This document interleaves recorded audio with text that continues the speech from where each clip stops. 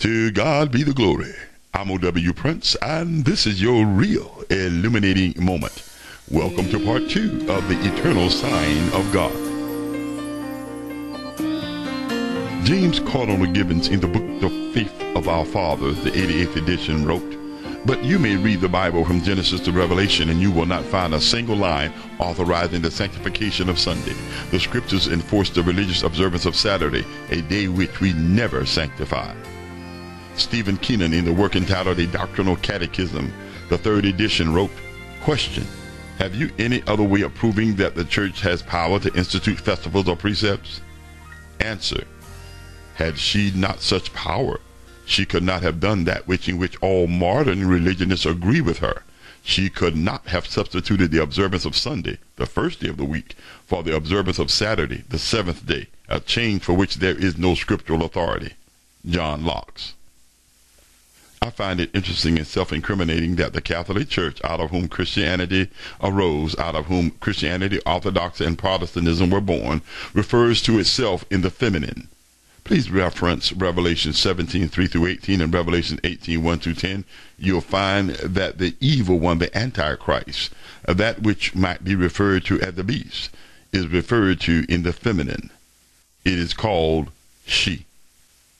History reveals that it was decades after the death of the apostles that a political religious system renounced the Sabbath of the 4th commandments of Yahweh and substituted its observance for the first day of the week, Sunday.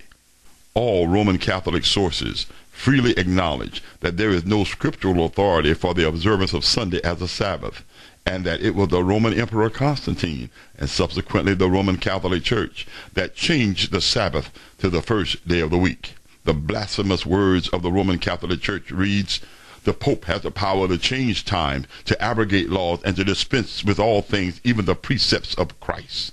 The Pope has the authority, and often exercised it, to dispense with the commands of Christ. This can be found in the Ecclesiastical Dictionary. My brothers and sisters, let us be aware that the scriptures prophesied that this would happen. Please reference Daniel 7:25 and 11:36, where it speaks of the spirit of the Antichrist, the spirit that opposes God and holiness in the way that the Catholic Church has done. It reads thus: "He will speak words against the Most High and oppress the holy ones of the Most High. He will intend to change Yahweh's Sabbath days and laws, and the holy ones, Yahweh's believers, will be handed over to him for a time, times, and half a time."